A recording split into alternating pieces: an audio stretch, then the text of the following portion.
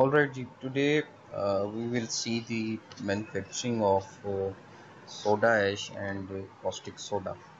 Uh, these two chemicals are widely. Today we will see the manufacturing process of soda ash and later on caustic soda. Both chemicals are very commonly used in our industry, if not as reagents or as chemical, but as cleaning agent for sure. So firstly we will see the flow sheet or manufacturing process of soda ash, and then we will move towards caustic soda. So soda ash basically is formed by a process which is known as Saltwater process.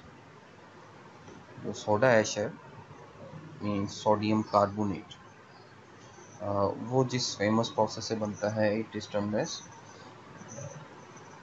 Solvay process. So in this Solvay process we basically need carbon dioxide, ammonia, and brine sodium chloride. We make these three reagents to react physically or chemically. As a result we get sodium bicarbonate, then we calcine sodium bicarbonate. As a result we get sodium carbonate, which is the desired product. So starting from beginning with the process, so through this line a brine solution goes into this absorption tower. uh, uh, from the bottom of this absorption tower we introduced liquid ammonia. So this absorption, the job of this absorber mainly is to prepare an ammoniated brine solution, a brine solution in which ammonia will be entrapped. ठीक है. सो इस absorption में objective ये है कि हमने Bryan और ammonia का मिक्सचर बनाना है by absorbing ammonia in brine. सो जो फिर हमें मिक्सचर मिलता है उसको हम इसने यहाँ पे लिखा भी हुआ है अमोनिएटेड ब्राइन कहते हैं. So from this absorber ammoniated brine solution, it goes into next absorption tower, which is carbonating tower. And in this carbonating tower we basically enter the carbon dioxide from the bottom and we bubble it out through the downcoming ammoniated brine solution. The carbon dioxide gas which is not absorbed leave from the top, which is entered into the absorber where a little bit of ammoniated brine and carbon dioxide reaction again take place, and the carbon dioxide which is not absorbed will leave the ammonia absorber from the top. So ammoniated brine जो carbonating tower में enter होता है उसके bottom से हम carbon dioxide enter करते हैं और उसको बबल आउट करते हैं अमोनिएटेड ब्राइन सोल्यूशन में से.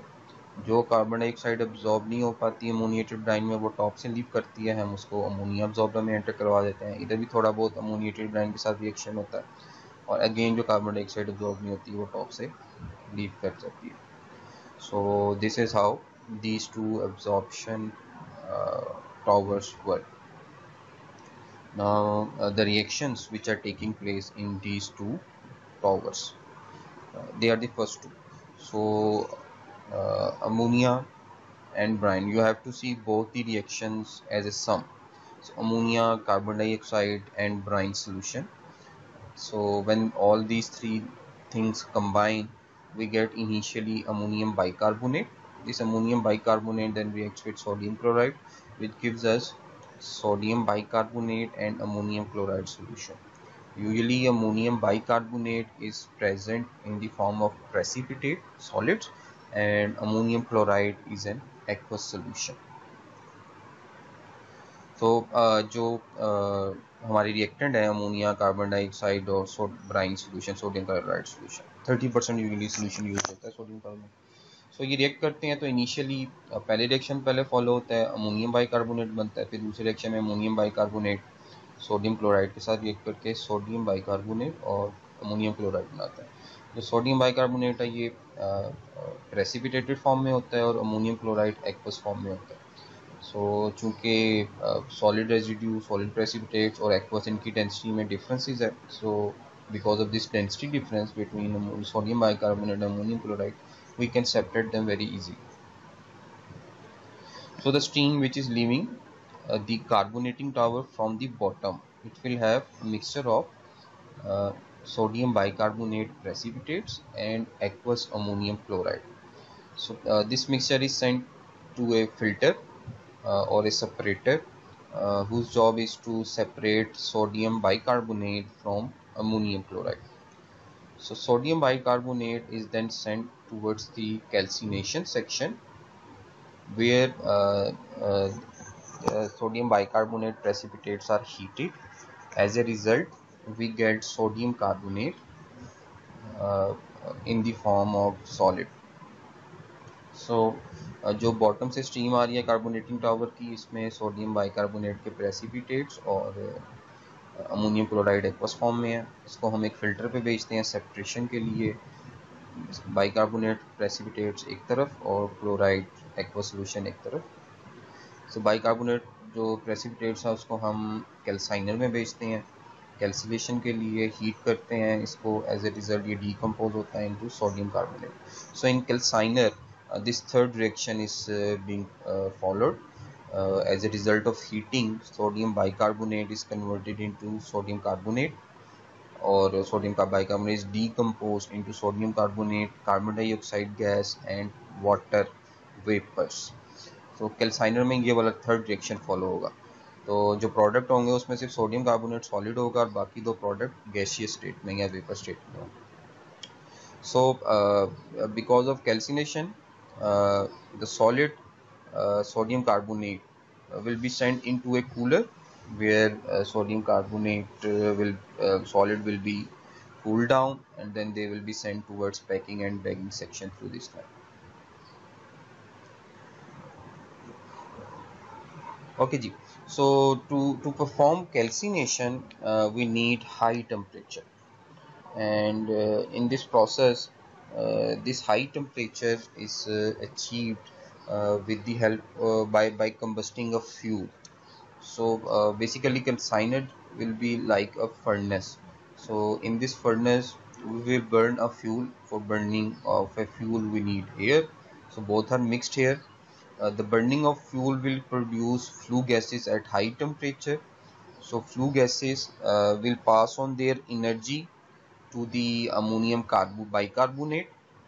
By absorbing that energy, sodium bicarbonate will decompose into sodium carbonate and CO2 and H2O.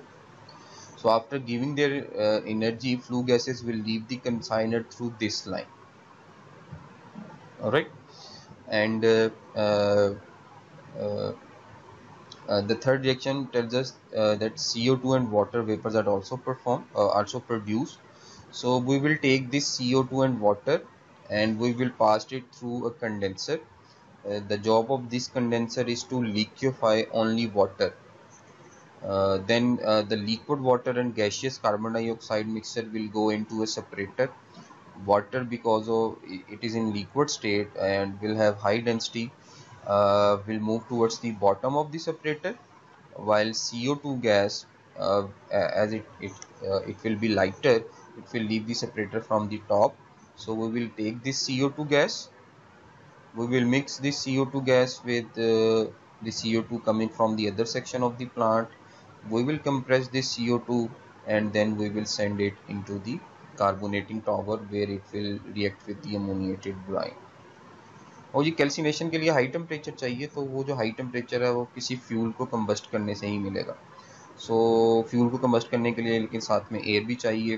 तो ये लाइन आपको बता रही है कि कैल्साइनर जो कि एक फर्नेस की तरह का होगा और उसमें फ्यूल को बर्न करेंगे. जब बर्न करेंगे तो flu gases at high temperature generate होंगी. तो फ्लू गैसेज अपनी एनर्जी सोडियम बाइकार्बोनेट को देंगे जिससे सोडियम बाइकार्बोनेट डीकम्पोज होगा, और अपनी एनर्जी देने के बाद फ्लू गैस कैल्साइनर को स्ट्रीम के थ्रू लीव कर देंगे. जब सोडियम बाइकार्बोनेट की कैल्सिनेशन होगी थर्ड रिएक्शन से आप देखेंगे तो सोडियम कार्बोनेट सॉलिड फॉर्म में और कार्बन डाइऑक्साइड और वाटर वेपर ये गैस फॉर्म में बनेगा. तो सोडियम कार्बोनेट को हम कूलिंग सेक्शन में भेज देंगे ताकि वो पैकिंग तक की तरफ जा सके, और जो CO2 और वाटर गैस या वेपर है वो स्ट्रीम से लीव करेंगे.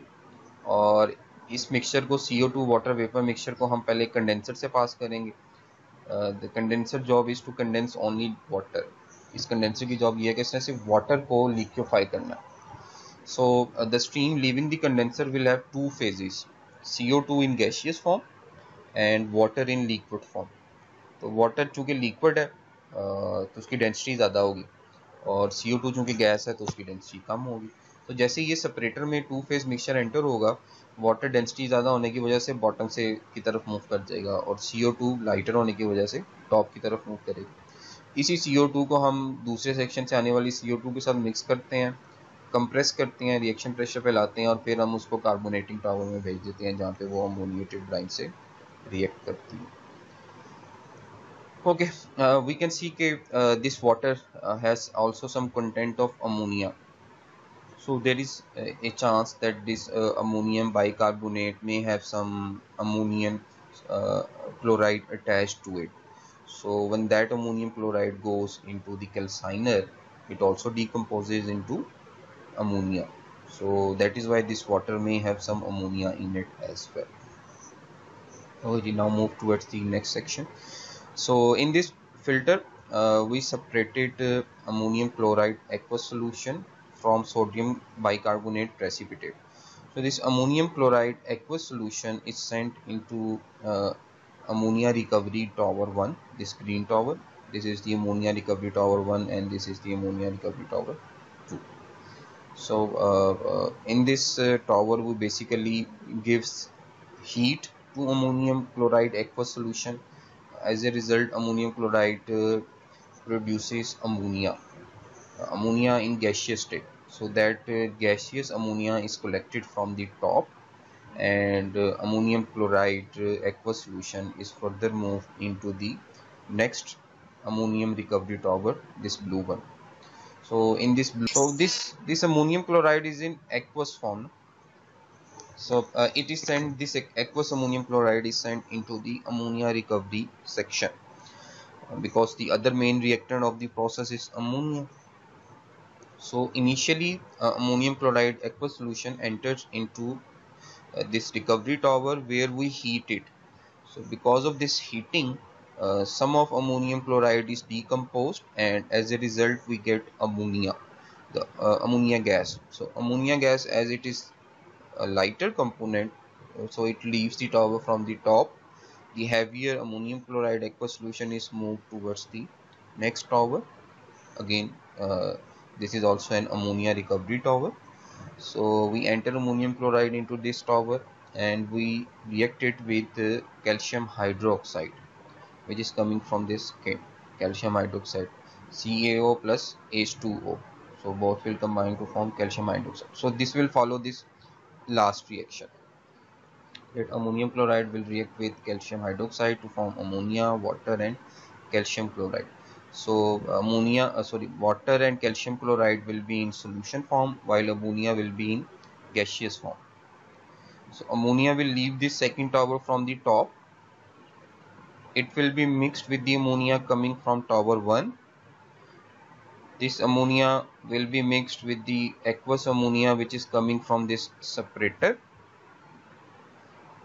All these three ammonias will then be compressed, and we will add some makeup ammonia into each fresh ammonia, and then the main ammonia is sent into the ammonia absorber where it is absorbed in brine. So जो ammonium chloride इस filter press से हमें मिल रहा है, ये aqueous form में है, तो इसको हम अमोनिया रिकवरी सेक्शन में भेजते हैं ताकि अमोनिया मिल सके, जो कि एक रिएक्टेंट है।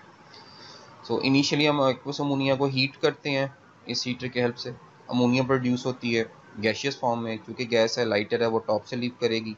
Ammonium chloride aqueous solution density उसकी ज़्यादा है तो वो बॉटम से लीव करेगा। सो अमोनिया गैस जो इसमें बनी इसको टॉप से कलेक्ट कर लेंगे, और अमोनियम क्लोराइड सोल्यूशन को हम नेक्स्ट अमोनिया रिकवरी टावर में भेज देंगे। यहाँ पे हम अमोनियम क्लोराइड का रिएक्शन करवाएंगे कैल्शियम हाइड्रोक्साइड से, CaO प्लस H2O। जब रिएक्शन होगा तो अमोनिया गैस की फॉर्म में बनेगी, और कैल्शियम क्लोराइड एक सोल्यूशन फॉर्म में बनेगा वाटर के साथ। सो जो गैशियस अमोनिया है वो टॉप से लीव कर जाएगी, और जो सोल्यूशन है कैल्शियम क्लोराइड का डेंसिटी ज़्यादा होने की वजह से वो बॉटम से लीव करेगा। तो जो ये सेकेंड टावर से अमोनिया बनी उसको फर्स्ट टावर में अमोनिया के साथ मिक्स करेंगे, फिर इन दोनों अमोनिया को मिक्स करेंगे इस सेपरेटर से आने वाली अमोनिया एक्वस अमोनिया सोल्यूशन के साथ। फिर इस तीनों अमोनियाज को हम कंप्रेस करेंगे, इसमें मेकअप या फ्रेश अमोनिया ऐड करेंगे as per the process requirement, और फिर इस अमोनिया को हम अमोनिया अब्जॉर्बर में भेज देंगे जहां वो ब्राइन में एब्जॉर्ब होगी। Alright, so this calcium oxide is basically produced, the source of this calcium oxide. This calcium oxide is produced from the limestone, calcium carbonate. So calcium carbonate is again calcined in this furnace. This is the furnace for the calcination of limestone. So again, for the calcination of limestone we need high temperature. Such high temperature can only be achieved with the help of a fuel. So in this furnace or kiln, the fuel is coke, uh, a, a, a form of a form of coal, which has very high content of carbon, and other elements are in very low percentage. So we combust it, this coke, as a result flue gases, and the main component of that flue gas is carbon dioxide. So carbon dioxide or flue gases are produced at very high temperature. Those flue gases give their energy to the limestone, and limestone's calcium carbonate is decomposed into carbon dioxide and calcium oxide and carbon dioxide. So calcium oxide is a solid product, so that calcium oxide leaves the furnace from the bottom, and carbon dioxide is a gaseous state, is a lighter product, will leave the furnace from the top. So this calcium oxide is mixed with water, and then calcium hydroxide is formed, which will react with ammonium chloride to form ammonia. The carbon dioxide, which is formed through the decomposition of calcium carbonate or limestone, it is obtained from the furnace. It is mixed with this CO2, which is separated from water in the separator. Both CO2 are compressed and are sent into the carbonating tower. So calcium oxide का जो source है इस process में वो limestone है. सो limestone mainly calcium carbonate. So calcium carbonate को हमें कैल्साइन करना पड़ता है. सो एज ए रिजल्ट हमें कैल्शियम ऑक्साइड और कार्बन डाइऑक्साइड मिल जाता है. So for calcination of calcium carbonate हमें हाई टेम्परेचर चाहिए. अगेन फिर उसके लिए कोई फ्यूल कंबस्ट करना पड़ेगा. इस केस में कॉक है जिसमें कार्बन कंटेंट बहुत ज़्यादा है और बाकी कंटेंट कम होते हैं. सो कॉक कंबस्ट होगा, फ्लू गैस बनेगी और उस फ्लू गैस में मेन कंपोनेंट कार्बन डाइऑक्साइड ही होगी. तो ये फ्लू गैस अपनी एनर्जी देगी. Excuse me sir. Yes sir kindly ये कैल्सिनेशन और कैल्साइन सर ये टर्म्स थोड़ी सी बता दें. अच्छा, ये मैं कैल्सिनेशन ये एक्सप्लेन प्रोसेस कर लूँ होता तो है मैं क्या? आपको बता दूँ. सो जो फ्लू गैस बनेगी बाय बर्निंग दिस कोक, वो अपनी एनर्जी लाइमस्टोन को देगी. लाइमस्टोन डीकम्पोज होगा, यानी कि कैल्शियम कार्बोनेट डीकम्पोज हो जाएगा कैल्शियम ऑक्साइड और कार्बन डाइऑक्साइड में. कार्बन डाइऑक्साइड चूँकि गैस है, लाइटर है, वो टॉप से लीव करेगी. कैल्शियम ऑक्साइड सॉलिड है, वो बॉटम से लीव करेगा. तो इस कैल्शियम ऑक्साइड को हम वाटर में मिक्स करेंगे, कैल्शियम हाइड्रोक्साइड बनेगा, और यही कैल्शियम हाइड्रोक्साइड अमोनियम क्लोराइड के साथ रिएक्ट करके अमोनिया बनाएगा. कार्बन डाइऑक्साइड जो लीव करती है, चूंकि इसने हमारे प्रोसेस में यूज़ होना है as one of the reactant, तो हम इसको इस कार्बन डाइऑक्साइड के साथ मिक्स करते हैं जो इस सेपरेटर से मिलती है, कंप्रेस करते हैं और कार्बोनेटिंग टावर में भेज देते हैं. द क्वेश्चन इज, जो भाई ने पूछा वो ये था कि व्हाट इज कैल्सिनेशन और कैल्साइनर एंड